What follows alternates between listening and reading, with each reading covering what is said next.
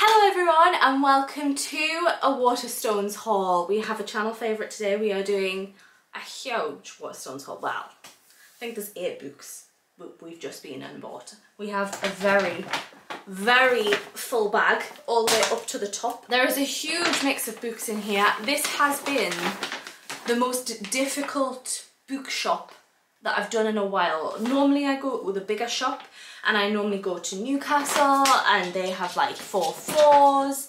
But today's haul has literally just came from the Morpeth branch of Waterstones, and that is tiny. It's very small. And it had none of the books I was actually after. I'd saved loads on TikTok. I'd saved like loads of different themes of TikToks, and they had, I think I looked for about 20 books and they had 1.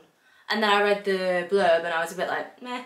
So today was difficult. So there's not any that I'm like really, well there is, I think there's 1 or 2 that I'm quite excited to read. But we're going to chat through them all. I'll explain why I've actually picked them up.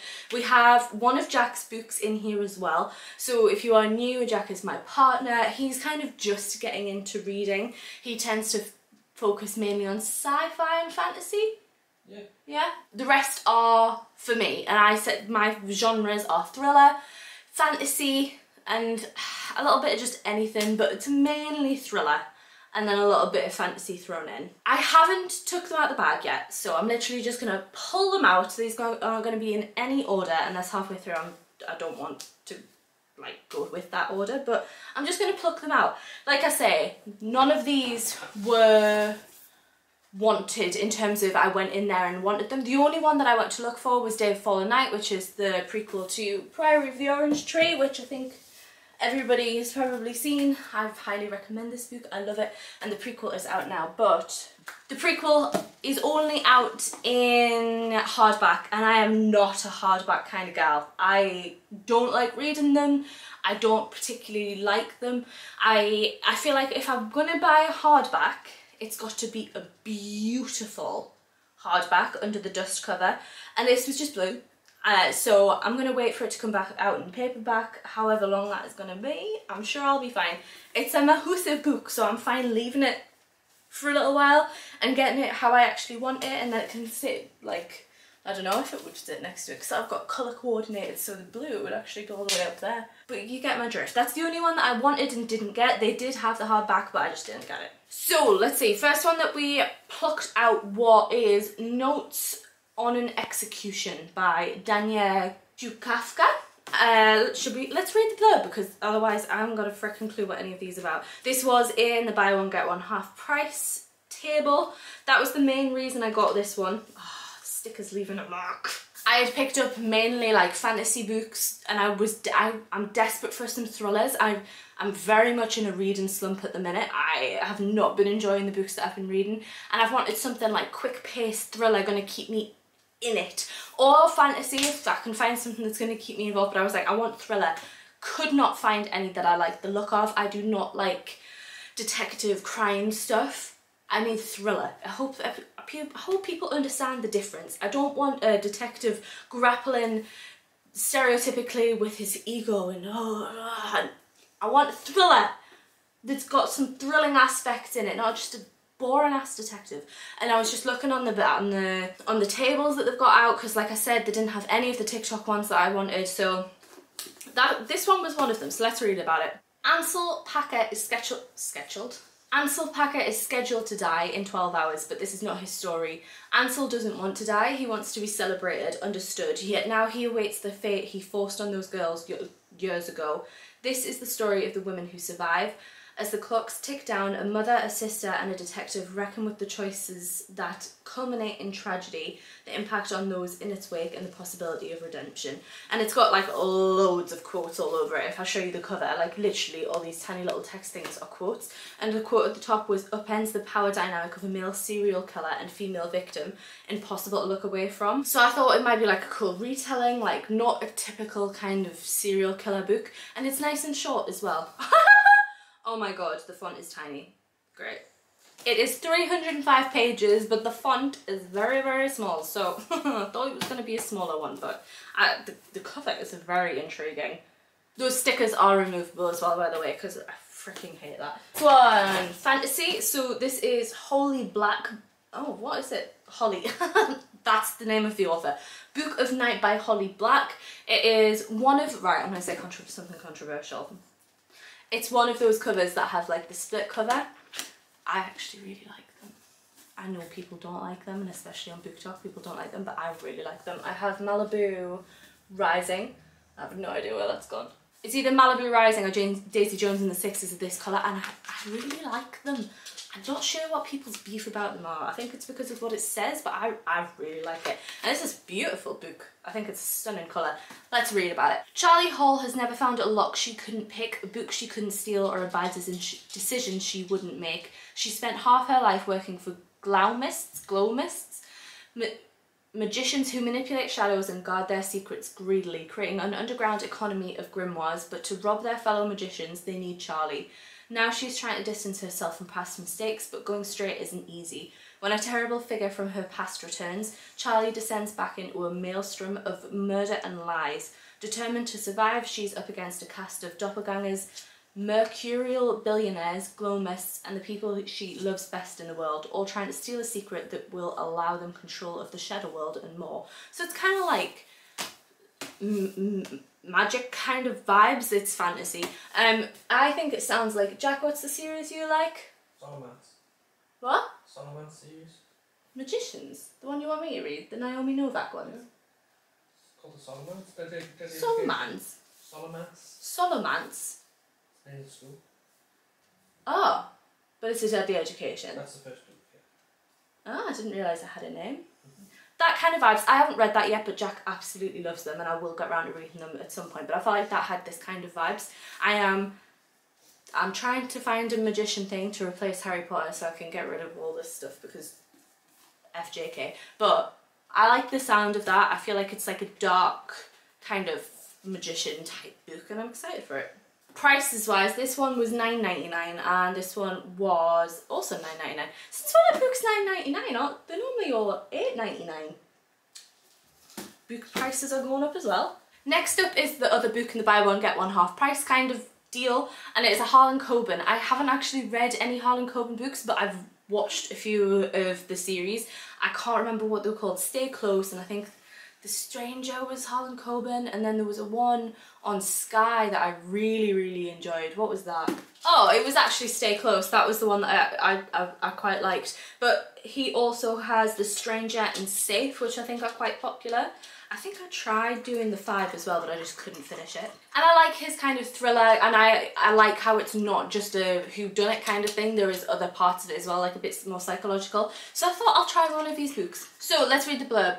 He is known as Wild, the boy from the woods. He has grown up knowing nothing about his parents and even less about his own identity, until now, when a match on a DNA database puts him in the trail of a close relative, the only family member he has ever known. Wild thinks he might be about to solve the mystery of who he really is. Only this relation disappears as quickly as he's resurfaced. Undaunted, Wild continues his research, becoming caught up in a secret community committed to exposing anonymous online trolls. Then one by one, people start to die, and it soon becomes clear that a serial killer is targeting this secret community, and that the next victim could be Wild himself.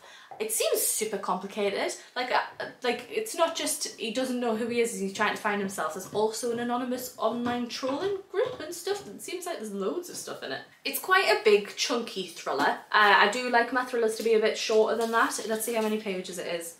Oh, but the font is freaking huge. Look how big this font is. Absolutely insane. I was saying to Jack that I picked it up and it felt like I'd picked up a school book, like a book that I'd read in school, where it was big, chunky font. Absolutely love that. So I'm not as daunted by the size of it. Let's see. 445 pages, but the font's massive. That one's $8.99. Next up we have The House of the Golden Door by Elodie Harper. So this is a sequel to, where is it? It was read. So it is a sequel of The Wolf Den, which I read I think about a year ago. I think it was last year. I'm not entirely sure, it might have even been the year before. So I bought this one because it was everywhere on Waterstones. It was on the walls, it was on the like tables, it was everywhere. So this one is about, let's see if I can kind of TLDR it. So it's basically about a brothel in Pompeii before the inevitable happened. And it's when the Romans and the Greeks are kind of like battling about Pompeii, and there's just loads of slaves everywhere, and it was about one particular slave who's been put into a brothel, and just basically about their life. So this came out, and I think I read it like pretty much straight away, and the sequel has just came out. I'm pretty sure it's literally like just come out. I'm not going to read the blurb because I don't want to spoil it for anybody who hasn't read this one, but it is a good series. I'd say it's more of a slow burner type thing. It's not thrillery, nothing huge happens. It's definitely more of like a life story type thing and reading about the time of Pompeii, but I am looking forward to reading the second one. Do you want to come and explain your one? Because I don't know, I don't have anything to say about it. So this is Jack's book. Jack's gonna explain it because I have no idea what, because this is part of like a series and I don't understand what's going on. Yeah, so there's 3 books so far in the Skyward series by Brandon Sanderson. If you aren't into sci-fi, Brandon Sanderson is a big sci-fi writer, and he's got like 5 different series all going on at once. Yeah. And Jack's reading this Skyward series that only has 3 books currently. Yeah, so I'm reading the 3rd book now, but there's 3 stories in this one book, and they're all stories from a different perspective of a different character. So the main books all follow Spencer on her journey, and these all follow different side characters. I think one of them follows one of her friends, the other one follows the other one follows this alien who she impersonates for a while, and then the other one follows her love interest. So does it follow them while she's in it? So is it concurrent with while what you're doing? she's elsewhere. While she's elsewhere, so not while she's in it? No, I don't think so anyway. Right, okay, well there's 3 books in there. Yeah. So that was $10.99, but it's a nice, it's not a bad size, and it does have the... You kind of see, like, I think that's about the 1st book. Yeah. That's about the 2nd book. So Jack's going to count it as 3 books in one for his reading challenge, even though it's 3 books. So that's his book out the way. Next up, I got Mexican Gothic. I think this is a TikTok book, but I think it was a TikTok book before I got on Booktok, so I'm not 100% sure that it is a Booktok book, but I recognise it. I'm not entirely sure. I just saw a picture of the author on the back, and I don't know if she is Mexican. I'm hoping she is, seeing as though this is a book about Mexican people, I'm pretty sure. Doesn't have anything in about the author, about whether she is Mexican. I'm just gonna hope that she is, but anyway, let's read the blurb. Glamorous socialite Noemi Taboda's life of parties and entertainment is interrupted when she receives a frantic letter from her newlywed cousin, who is begging to be rescued from a mysterious doom. Noemi immediately heads to High Place, an estate in the mountains of Mexico owned by the secluded Doyle family, determined to discover what is troubling her beloved cousin. The fortunes of the silver mining Doyles have eroded, and their house is a dilapidated relic. Even more worrisome are the inhabitants of High Place. There's the alluring yet menacing new husband, his foreboding father, and other taciturn relatives. Soon the house itself begins invading Noemi's dreams with visions of blood and doom. She must tread carefully, for there are many secrets behind the walls of High Place, and Noemi may soon find it impossible to leave this enigmatic house behind. So this kind of sounds like a thriller as well. It's one of those ones that I kept seeing the cover and I was like in love with it, and I was like, oh, I'll get it next time, and I finally got it, so I'm very pleased. It is a lovely size book, nice and thin. I don't read enough thin books, so I'm very, very pleased with that. This one was $9.99 again, but I am very much looking forward to it. I'm hoping that keeps me gripped. Next up we have the Poppy War. So I've heard amazing things about this. This is literally just buying it off reputation alone. I don't think I even read the blurb when I was in there, because just everybody goes on about how good the Poppy War is on TikTok. So, oh god, it's a long blurb. I'll try and talk quick. When Rin aced the Keiju, the test to find the most talented students in the Nicara Empire, it was a shock to everyone. That she got into Synagogue, the most elite military school in Nikan, was even more surprising. But surprises aren't always good, because being a dark-skinned peasant girl from the south is not an easy thing in Synagogue. Fighting the prejudice of rival classmates, Rin discovers that she possesses a lethal, unearthly power, an aptitude for the nearly mythical art of shamanism. Exploring her gift with the help of seemingly insane teacher Rin learns that gods long thought dead were very much alive, and that mastering these powers could mean more than just surviving school. For while the Empire is at peace, the Federation of Mugen still lurks across a narrow sea. The Federation occupied Nikan for decades after the First Poppy War, and only barely lost the continent in the Second. And while most people calmly go about their lives, a few are aware that a third Poppy War is just a spark away. That sounds like a mix between Iron Widow and the Gilded Ones. So I'm excited, but it does sound like a mix between the Iron Widow and Gilded Ones. So we'll see how it goes. I'm hoping I enjoy it. I've heard really good things about it, and this one was $8.99. Next up we had a last minute pickup. It's called Do No Harm by Jack Jordan. This was recommended by the person who was serving us at the till. Saw that I had quite a few thrillers, and she was like, do you like thrillers? I was like, yes I do.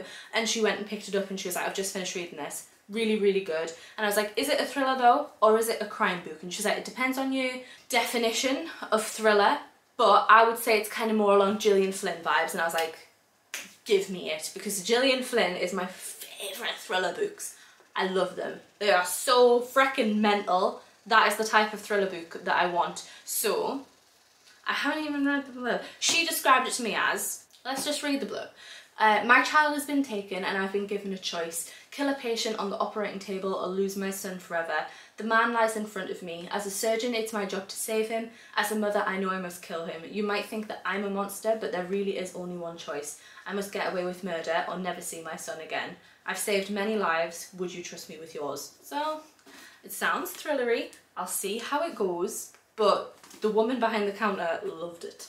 And one of the quotes on the back is fans of The Silent Patient and The Woman in the Window will love it. I loved Woman in the Window. Didn't love The Silent Patient, but it's that kind of vibe that I like. Okay, last one. This is the one that I picked up first, and I'm actually really excited to read, and look at how thin it is.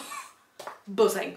I'm so excited to read it. So let's, now an Amazon Prime film. I didn't know that. Oh, I'm glad it doesn't have a sticker on the front. Yeah. So this is The Mad Woman's Ball by Victoria Mass. Let's read the blurb so you can understand why I'm excited about it. Oh god, it's a French word. Salpêtrière? The Salpêtrière Asylum, 1885. All of Paris is enthralled to Dr. Charcot and his displays of hypnotism on women who have been deemed mad or hysterical. Hysterical? Cannot read to save my life. But the truth is more complicated. These women are often inconvenient, unwanted wives or strong-willed daughters. Once a year, a grand event is held, the Mad Woman's Ball. For the Parisian elite, it is the highlight of the social season. For the women themselves, it is a rare moment of hope. Genevieve is a senior nurse who has placed her faith in Dr. Charcot and his new science, but everything changes when she meets Eugenie, the daughter of a bourgeois family. For Eugenie has a secret and she needs Genevieve's help. Their fates will collide on the night of the Mad Woman's Ball. Oh, I'm excited for this one. It sounds like psychological. It's got an asylum in it. It's in 1885. Oh, and look how skinny it is. I also think the cover is absolutely beautiful. And the back is also just as stunning. I'm very excited for this one. It's very rare to find like a good, I don't know if I'd call this a thriller, but you know what I mean, like a tense book that is short. So I'm very excited. This was $8.99. So that is all of them. If you have any recommendations for that type of thing, fantasy, I would like some smut. But I have no idea what is good smut because I tried reading, what's that one? What's it called? Touch of Darkness. Wow, that's a bad book. Did not enjoy that. So if you have any recommendations for fantasy good smut, please leave them below. And also your favourite thrillers. I've read all the popular ones like The Silent Patient and the majority of Lisa Jewell books. So if you have any good recommendations, please let me know because I was lost today. I was absolutely lost in buying books. And I would love to get out of my reading slump. I really want to get out of this reading slump and be able to get back into my reading. I've got a reading goal of 25 this year and I've read 3. Oh god, that's terrible, isn't it? We're in April. So help me out, help people watching this video out by commenting some good recommendations below. If you are new, hello, please subscribe. Would love to have you here. Let me know if you'd like to see more booky videos because I do enjoy doing them. But that is it for this haul. There are 8, I think this looks more like more than 8 books, babe. Are you sure this is 8? You sure? Look, yes. Hang on. 1, 2, 3, 4, 5, 6, 7, 8, 9. There's 10 books here, Jack. Oh. There's not 8, there's 10. And that's saying your book that you're going to count as 3 is 1. So there's 12 books here, really.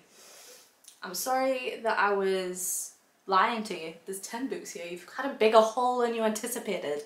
If you want to follow me on Storygraph, I'll leave my username below because if you want to know what I think of these books, I will be writing reviews on there because I do a book at the end of the year going through all the books that I read this year. But that's not till January 2024, so follow me on there if you want to, subscribe if you are new, and hopefully I shall see you in another video. Bye.